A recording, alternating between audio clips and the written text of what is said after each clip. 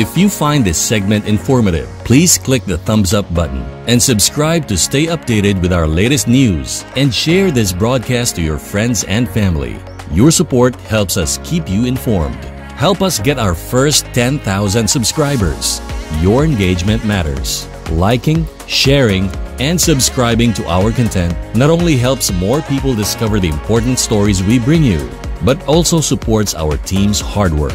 It boosts our visibility in the algorithm, making it easier for others to find ways to stay informed. Plus, it helps us generate more resources to continue delivering the news you rely on. Thank you for being part of our community and for supporting quality journalism. Good morning, Davao, Mindanao, North, South, East, and West. This is Elijah Hilcacho, your newscaster for today.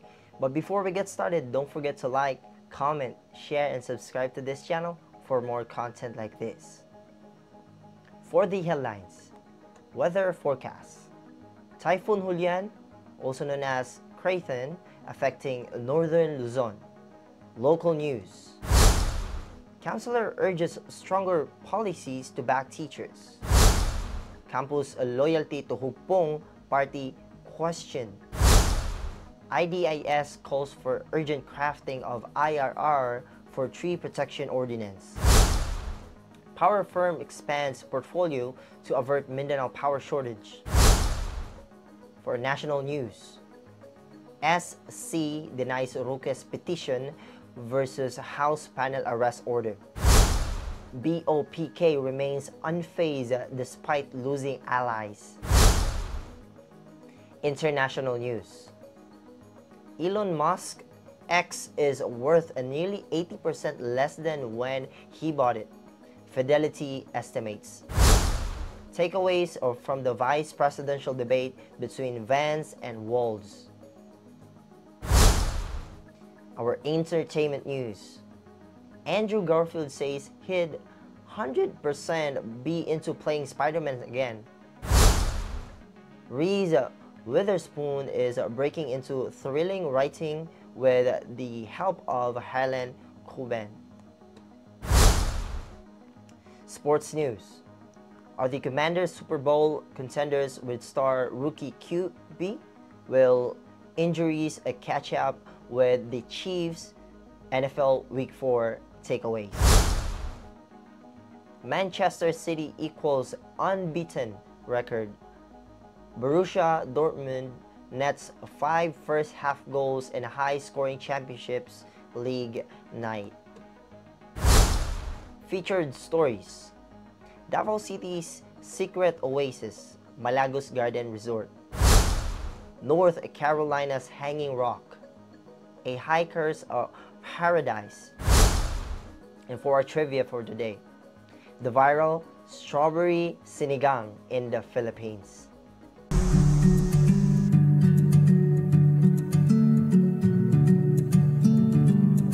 Weather forecast. Typhoon Julian, also known as Krathon or Krathon, affecting the northern Luzon. In Batanes and Babuyan Islands, residents can expect rains with gusty winds due to the Typhoon Julian or Julian. There's a possibility of flash floods or landslide caused by the moderate to heavy and at times intense rains. The threat to lives and properties remains minimal to minor due to the strong winds. The Ilocos region, Cordillera Administrative Region, and the rest of the Cagayan Valley and Central Luzon will experience partly cloudy to cloudy skies with scattered rain showers and thunderstorms. Attributed to the trough of the Typhoon Julian, residents should be cautious of the possible flash floods and landslide due to the moderate to heavy rains. In the Davao region and SOCC SK Sargent, cloudy skies with scattered rains and thunderstorms are forecast, influenced by the easterlies with the potential of flash floods or landslides. Lastly, Metro Manila and the rest of the country will have partly cloudy to cloudy skies with isolated rain showers or thunderstorms due to the localized thunderstorms with possible flash floods and landslides during the severe thunderstorms.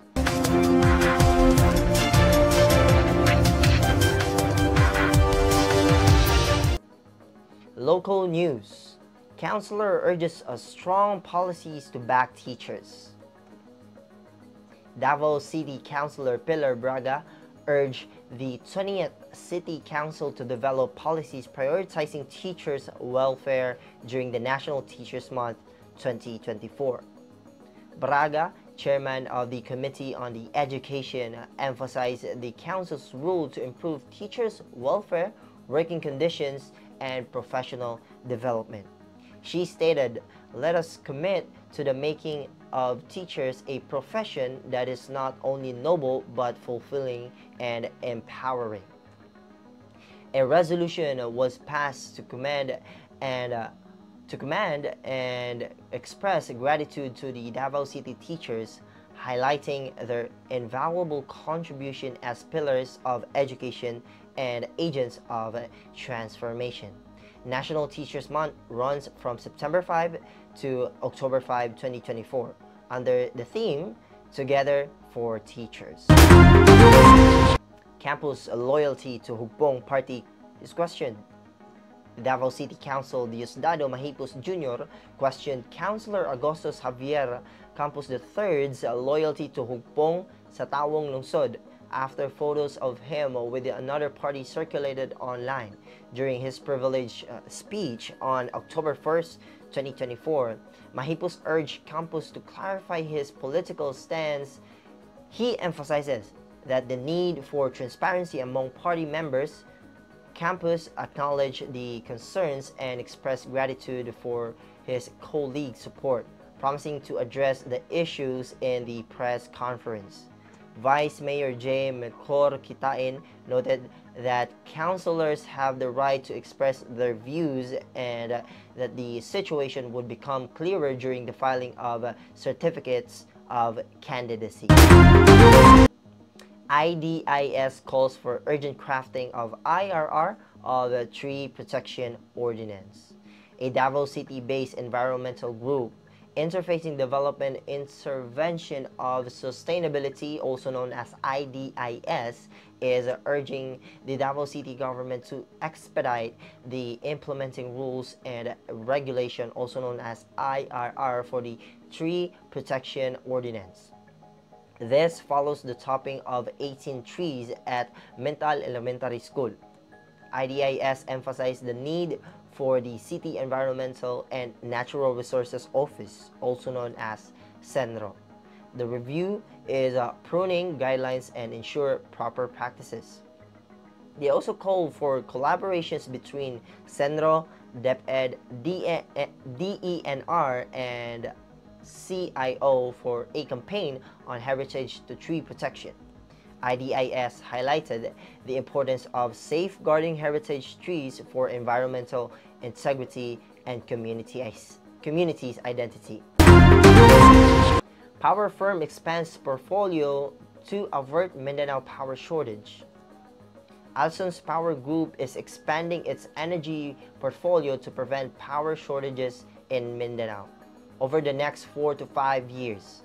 At the Mindanao Business Conference, CEO Antonio Miguel B. Alcantara announced the company's focus on renewable energy projects, including the hydro and solar, to boost the island's power supply. Alson's Power aims to help the Philippines achieve a 35% renewable energy shared by the 2023 and 50% by 2040. Currently, Alson's Power has a capacity of over 460 megawatts, serving more than 8 million people. The company recently completed the 14.5 megawatt Sigo hydro power plant in Sarangani province.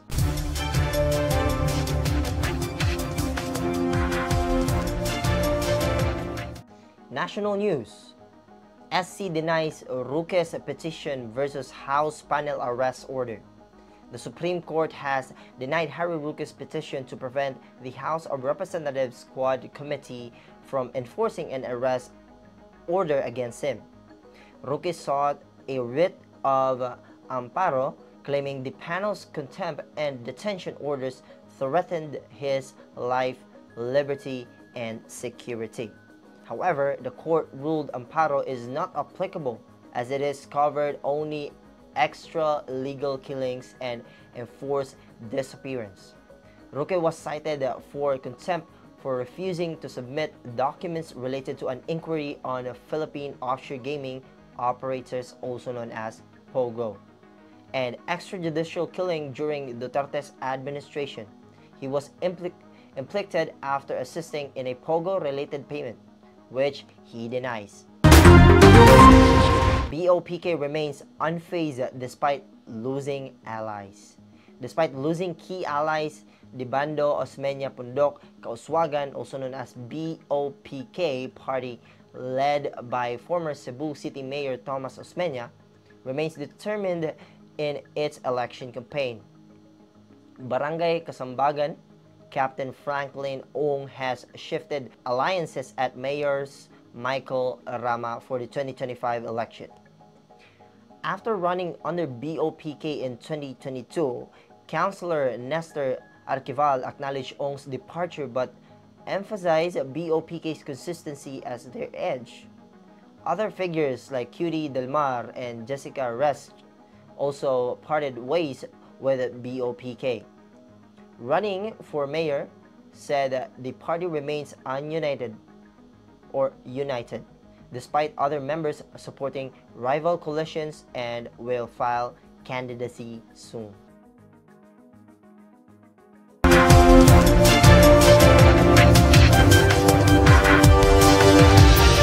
International news.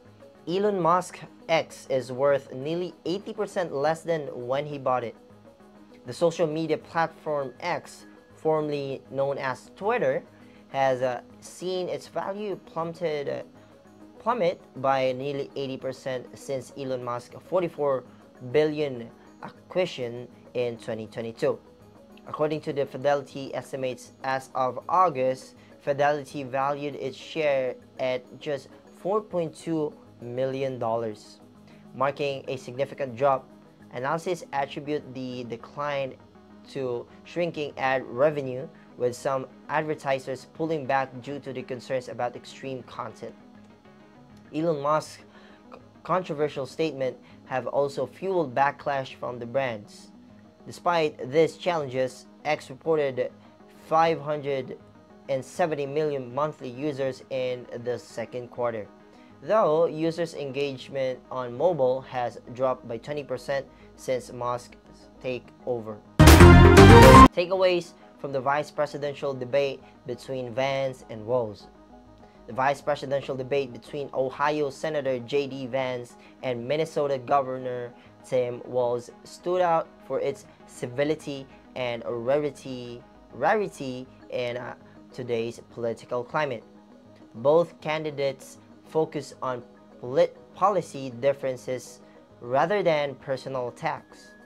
Vance targeted Vice President Kamala Harris on the border security, while Walz criticized former President Donald Trump's stance on abortion.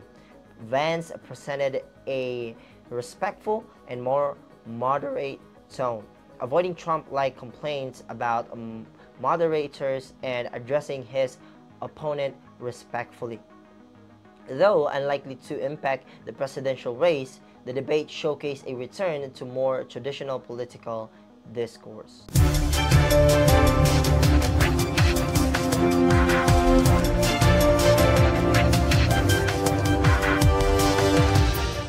Entertainment news. Andrew Garfield says he'd 100% be into playing Spider-Man again. Andrew Garfield is open to returning as Spider-Man. In an interview, the actor expressed enthusiasm, saying he'd 100% be come back if the project was unique and meaningful. Garfield, who succeeded Tobey Maguire in the role, saw great success with 2012's The Amazing Spider-Man, but the sequel's poor reception led Sony to cancel the third film. However, Garfield returned alongside Maguire and Tom Holland in the Spider-Man No Way Home in 2021. Receiving praise from fans, he called the experience healing and expressed his love for the character, bringing the joy to both himself and the audience. Reese Witherspoon with breaking into thriller writing with the help of Harlan Coben. Reese Witherspoon is co-writing her first thriller. The actress is a media mogul, announced on Instagram that she's teaming up with the best-selling author Harlan Coben for a novel set to release in fall 2025. Witherspoon, a fan of Coben's work, expressed extreme excitement, saying, "I honestly can't wait for y'all to read it." Coben, known for his hit novels like Fool Me Once, shared his enthusiasm, commenting, "Here we go again, partner." This marks Witherspoon's first fiction book following her previous releases, including the cookbook Whiskey in a Teacup. The 352-page thriller is now available for pre-order.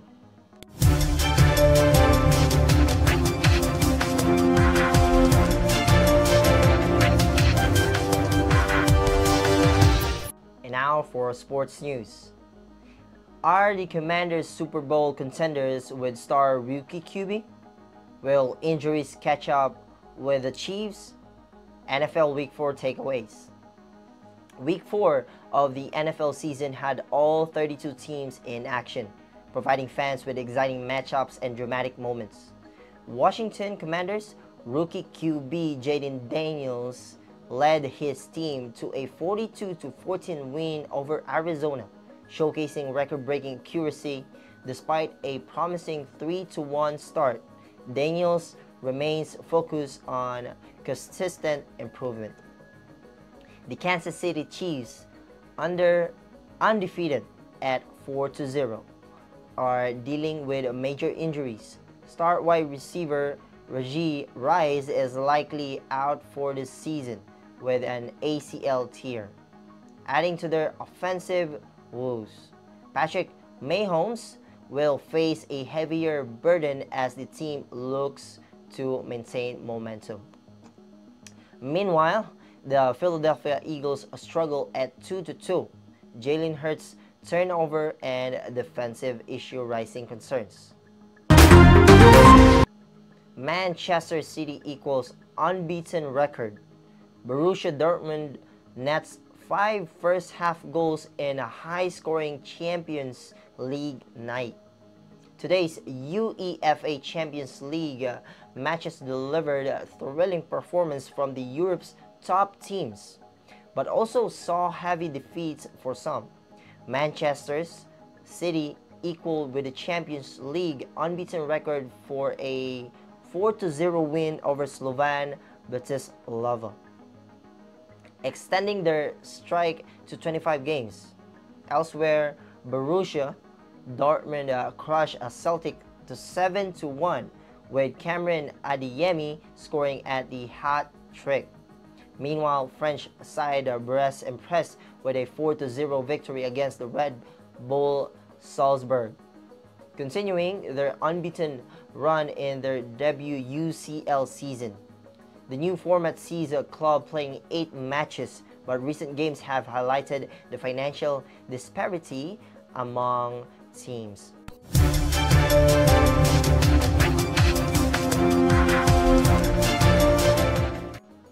Featured stories: Davao City's a secret oasis, Malagos Garden Resort. Tucked in the outskirts of Davao City, Malagos Garden Resort offers a visitor a peaceful escape into the nature. This ecotourism destination is a home to the over 90 species of birds, a butterfly sanctuary, and the renowned Malagos Chocolate Museum, where visitors can experience the art of chocolate making, perfect for families, nature lovers, and those seeking to a tranquil break from the city's hustle. The result combines environmental sustainability and immersive interaction. Guests can also enjoy from farm-to-table dining, spa treatments, and interactive animal shows, making it a hidden gem in the Davao's growing ecotourism scene.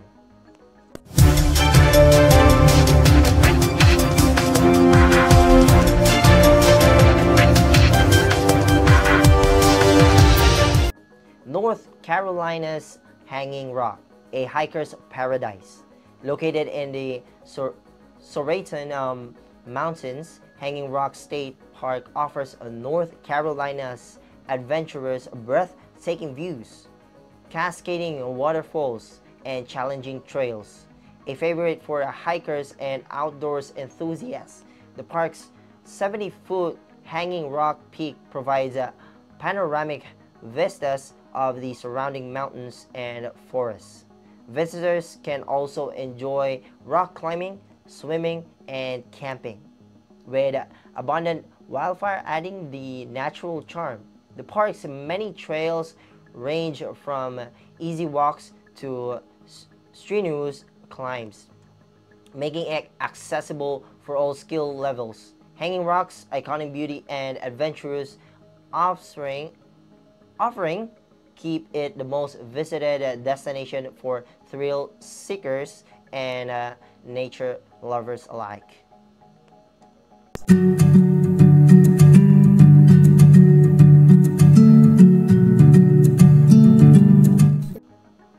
Trivia: the viral strawberry sinigang in the Philippines.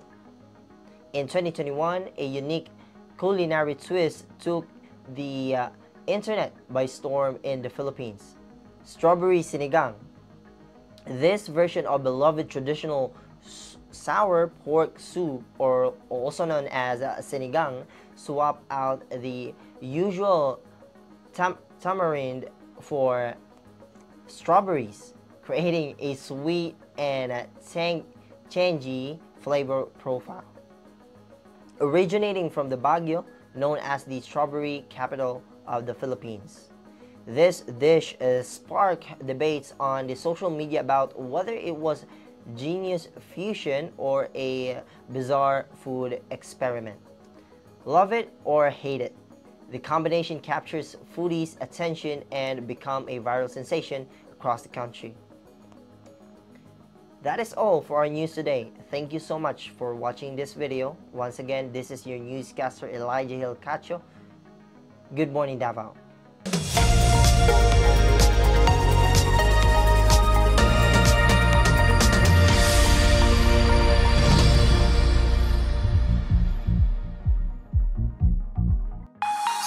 If you find this segment informative, please click the thumbs up button and subscribe to stay updated with our latest news, and share this broadcast to your friends and family.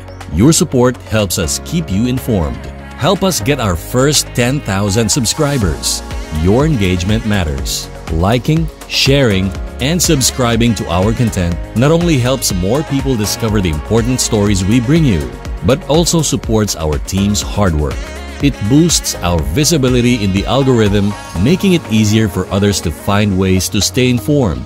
Plus, it helps us generate more resources to continue delivering the news you rely on. Thank you for being part of our community and for supporting quality journalism.